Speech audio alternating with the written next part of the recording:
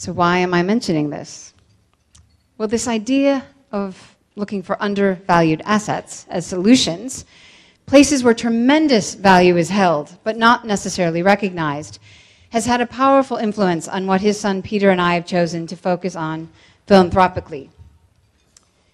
And the undervalued assets that we have chosen to invest in are actually twofold.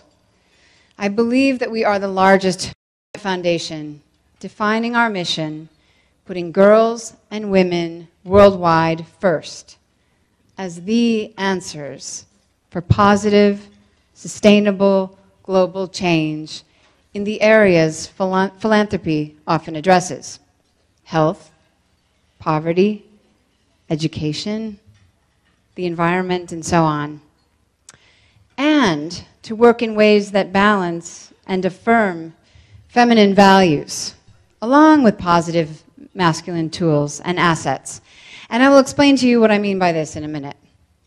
And we will invest for the long term in what we hope will result in a shift, a deep, systemic change towards balance and partnership that can help to heal the world.